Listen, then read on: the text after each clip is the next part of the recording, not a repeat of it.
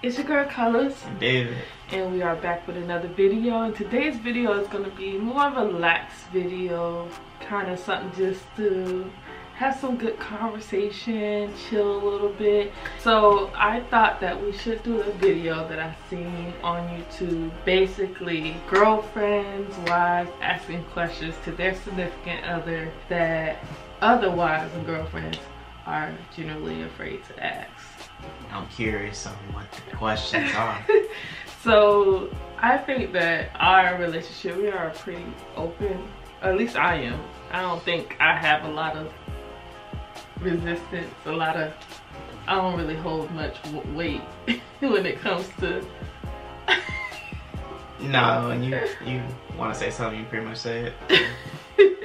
It don't really matter what it is. So I just kind of took some questions that I probably would want to know if I was afraid to ask questions, or also some other videos I kind of took a couple of their questions. So I just thought we should start with this. We have a little sippy sip of some drinks. I have some like pineapple lemonade. Cayman Jacks in the can. That's underrated. Try to find it in the store. It's gonna be difficult. Yeah, it's gonna be difficult, but that is pretty good. Okay, so I'm gonna just go ahead and scroll with the question that I seen. So let's start there. So some questions are gonna be like a general of men, and some questions are gonna be like directed. I think you'll kind of know how to answer it. And then can you let them know if it's from a girlfriend's point of view or a wife's point of view? I don't, yeah, it's kind of both. It's both. Yeah, okay. It's kind of in general. Okay, so I'm gonna see how I can rephrase this question because the way it was asked originally was kind of funky. So before getting married, what was the expectations you had for me as a wife? The expectations I had for you were... Or it could be in general too. What do you think husband's expectations just in general, I just expected, you know, the fun to continue and just kind of grow and expand on what we already had. So do you think that guys have the expectations of, okay, now that I get married, she needs to cook, she needs to clean, she needs to be like this, she needs to make sure I'm always having sex? I think it depends on the relationship and how long you've been together with the person before you got married. Mm-hmm. So if I've been together, for example, we were together 5 years before we got married, mm-hmm. I'm pretty much expecting the same thing that I've had for those 5 years. I'm not expecting you to be different. Mm-hmm. So if within those 5 years you never cook, I'm not expecting you to flip the switch and all of a sudden you're a cook now. That's very wise. Men don't think like that though. That is not true. Next question. Why do men always have their hands in their pants? I don't know, I never thought about that before. So but I can tell you one thing. What they be doing? I can tell you one thing. It depends on what kind of pants we wearing, so if it's shorts or jeans. But a lot of times our balls be getting stuck to the side of our thighs. And if it's real hot outside and it's humid, like Florida or something like that, it happens all the time. And you just kind of get in there and kind of shift it around so you get comfortable. You know what I find? I find that guys tend to This is why you can't drink no more. Okay, so what I usually find is that guys tend to always have their hands in their pants while they sleep. What's the excuse now? It always one hand on their stomach and the other one in their pants. We talking about boxers or pants? Because I don't wear pants when I sleep. First of all, wait a minute. If you fall asleep on the couch, your hands always in your pants? I don't know, it just comes natural. I don't think about why I do it. It just feels good to just hang on to your balls? I think we used to touching ourselves down there, so I mean, it's probably a coping thing. Like a kid holding a teddy bear? Something like that, I guess. Having a favorite blankie? It helps us get comfortable, you know. Do periods gross you out? And if a guy finds it gross, do you think it's immature? In the beginning, yeah, it kind of grossed me out.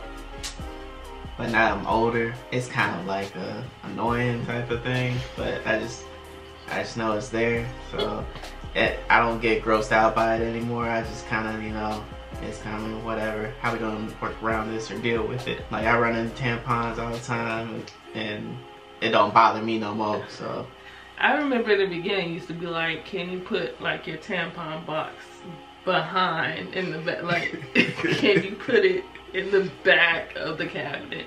But I think that was more so it's just because the tampon box is so big, it takes up so much space. It's like, all right, can you just put that back there? Because it's like messing up my whole feng shui right now. Do you think it's immature to think that it's gross? Probably don't know that much about it. You probably haven't been around it a lot. So it's gross to you. It's blood. It's coming out. Ugh.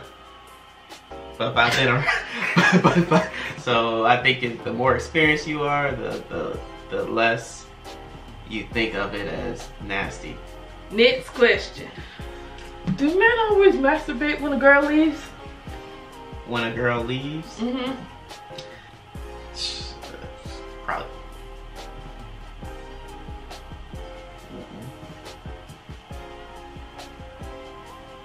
I wouldn't say always, but you know, there's definitely them times when, you know, she said she gonna be gone if to the stove.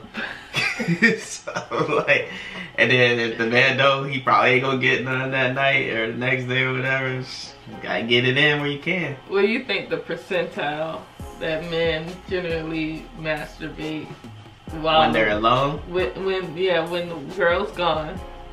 About 70% of the time. So it's safe to say it's likely that the girl leaves, he probably gonna masturbate. Probably. Is blue balls a real thing? Blue balls is real. I think it feels different for every guy though. Okay.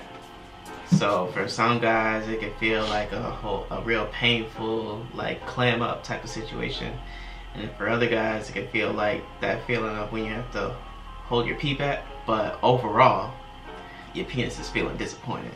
I say blue balls is different for every guy. But it's definitely not like a general, like, I'm gonna be in pain, I got blue balls for everybody. Cause I used to hear that back before you. Mm-hmm. For me, I just feel like I got pee. But I'm gonna tell you, I got blue balls because, you know, I'm trying to I gotta get this out. When going number 2,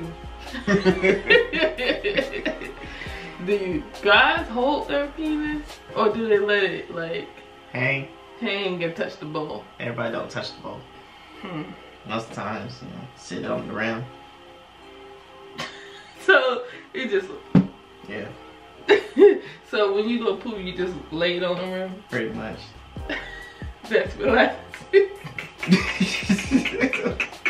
Otherwise, it'll touch underneath the rim, and then that's not comfortable. So, have you ever touched the bowl? Well, is that gross feeling?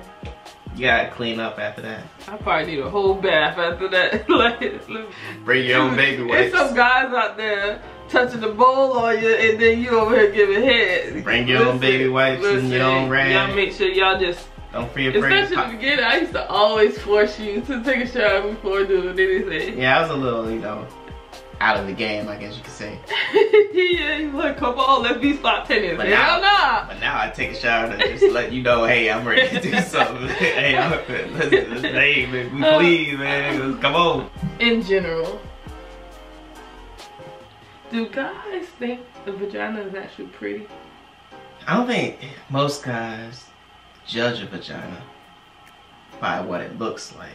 Well, they be like, oh, that thing fat. Yeah, but that don't say pretty or not to us. It just means it's That's what I said. Bigger. We don't think about pretty, whether it looks pretty or not. We don't. Do you think a vagina is pretty? I can picture an ugly one. So a ugly one is just like where it just looks like it's been, you know, mangled, and the lips just look like all kind of out of sorts and hanging and. So in general, I guess. And then, like, I guess you could say a pretty one, it looks like 2 hamburger buns. Do you think children negatively affect a relationship? They can if you allow them to. When you have kids, a lot of things change, and your energy level changes. A lot of your energy goes to the kid. So it can have a negative effect if that's your only focus and you forget about everything else. So you just have to find a place of balance. This is kind of a side question because that got me thinking, because I watched a video last night actually with this guy had made a comment about him believing that the wife comes before the kids and then so on and so forth. So do you think kids should come first, or marriage or your spouse? I think marriage and your spouse should come first, because that's the vow that you made before God when you got married. So it should always be a partnership between you and your spouse. You come to agreements, and then the kids come into play. And this helps with your relationship when you know that your spouse is number one and they know that they're number one to you. I agree. I think that if us as a couple are on the same page and we are healthy in our relationship and we're being healthy examples for our kids, then we're able to be healthy parents, and we're even better parents that in a lot of ways we will automatically pay even more attention to our kids. But when we're not on one page, something falls off. One parent falls off, energy falls off, you know, and it affects the kids. So I do think by putting each other first, which is, like you said, something we vow before God, by doing that, it will automatically align yourself with your kids. And one thing I think that was beautiful that this guy said, he was like, I think I just forgot. I'm gonna say it though. I know I just under pressure. It's so easy when you become parents to fall back on your relationship. And I'm guilty of it too. A lot of times I put all my attention on the kids. And sometimes I have to remind myself that he is here and he's my husband, and not to put all my attention on the kids. So yeah, but like I was trying to say, the guy said that it kind of creates an unhealthy example if you always drop everything and do everything for your kids, because as your kids start to learn things by your actions and the things that you do, it kind of teaches them to feel like they are entitled. Yeah. Because everything is them first and then you. So it teaches them to kind of almost be selfish. But moving on, what do you think that causes a man to become comfortable in a relationship? Like too comfortable. Too comfortable? Yeah. A man becomes too comfortable in a relationship when he's not challenged. But there's a lot of things that you gotta make decisions on and have opinions on. And if you're always giving your opinion and making decisions and there's never any pushback, I'm comfortable. I know what I got. I know what I'm gonna get. So I'm just gonna continue to have my same opinion, my same decision-making process, because it's right. It's not being challenged, right? So. That's a good response. That's some sick stuff you just said. Uh-oh. Go ahead. Put it here. Go ahead, bro. Okay. Do you think it's healthy to be comfortable in a relationship? I don't think it's healthy, but I think you should never feel 100% comfortable. So you should always feel like there's some type of challenge, or there's some type of improvement that I need to make, or there's some area where I may be lacking, where it can benefit my partner if I make this change. So I think you should always be having a sense that you're not perfect. Should you ever tell your partner no? Yes. That goes back to what I just said before. If you never tell your partner no, they're gonna think that everything they do is right. So Where's the challenge in that? Guys chase. If you have someone that always says yes and there's no chase, then you start to take it for granted. What about when it comes down to sex? When it comes to sex, I would like to say, I would like to say, you know, there should never be no with sex, but you know, I guess I gotta be realistic with that one. Yeah, I mean, if you're not feeling it, then say no. He's so depressed about that. Stop. That's the politically correct answer. What do you think is the most ultimate, like, thing that causes people to end up in divorce? Selfishness. I think when you're selfish, you start to only think about what this relationship can do for me, and I need to change my partner to do this and that to make me feel better about some insecurities that I may have that I'm not dealing with properly. So I'm going to change their life and the person that they are to appease me so that I feel better. Most of the time, if a partner really loves you, they will make those changes, but are they happy at the end of the day?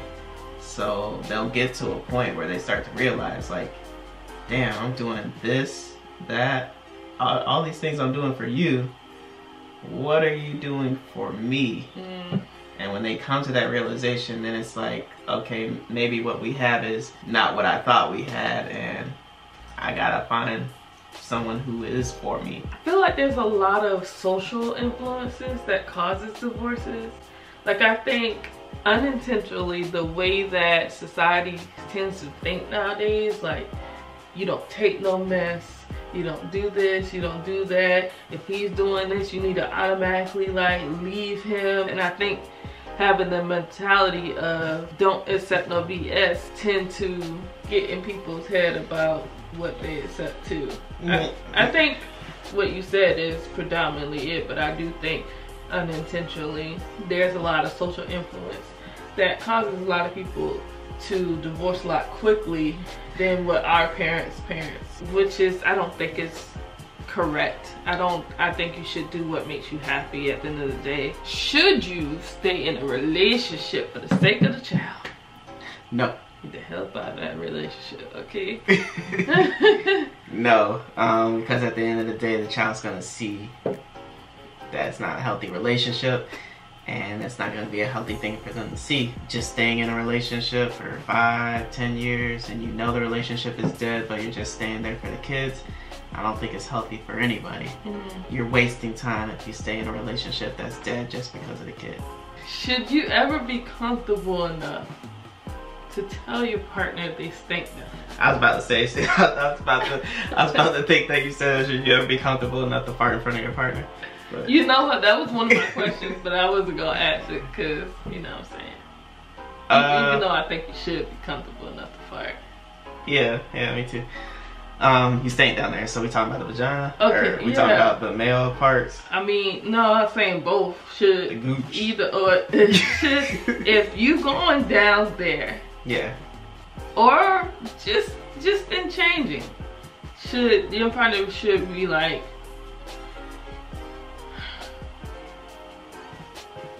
I think you should tell your partner, just be careful with how you tell them. So don't do it in a condescending way where you're hurting someone's feelings, but just be, you know, listen, I want to do this, I want to, you know, please you or whatever, but I don't know if you know or if you smell this, but this is what it smells like. And I think if we take a shower or something like that, we'll be all good. Absolutely not. Do not say that. Do not listen to David. You better not say it like that. Right. That is awful. That sounded good to me. No, that is awful. You like, hey, you kind of stink down there. I don't think you really understand what you smell like, but maybe if you take a bath, like, don't we talking about consistent smell, or we talking about just it don't matter out of the blue? It don't matter. And what do you say to that answer? Like, if it's a situation like you smelt it, she'd be like, hey, is everything okay? Like, I just feel like, okay. I don't think that was much better than no, but I definitely think you shouldn't be like, hey, I think you should go take a bath. I think it takes a certain level of comfortability to be able to tell your partner that they don't smell well. And perfect answer to that. Hey man, I'm gonna give you head, right? Just gotta take a shower, or let's bathe together. That's a good segue. Because at the end of the day, I know I'm gonna get what I want. I just gotta take a shower. We take a shower together, and we good. Yeah, that's a good segue. What if they stink after the shower? When they stink after the shower, you gotta have to ask yourself the question: do they know how to bathe? You know what? It's actually surprising. There's actually a lot of people that don't know how to correctly bathe themselves. Who's ever taught you to bathe? I think that parents generally fall off at a certain age, and when the kids become a teenager, they don't never revisit that conversation of cleanliness. Yeah. Because they're a teenager. They feel like it's off limits now. It's awkward. I hope this conversation now touches me when our girls is like 12, 13 or whatever, to revisit this conversation about, because no one ever taught me, and it took actual partners to teach me that, hey, you might not be we're all the way there right now, and I'm like, okay, I'm gonna make sure I am there. But yeah, I think it overall is important to communicate. So yeah, I thought this was a cool little, cute little video to start off with, you know what I'm saying? So if you want us to do more videos like this, just let us know. Comment down below. If there's some things that you would or would not do, go ahead and comment that down below as well. But give us a thumbs up if you like this video. Yeah, subscribe if you haven't already. We go ahead and get out of here. We love you guys, and we'll see you in the next one. Peace. Peace.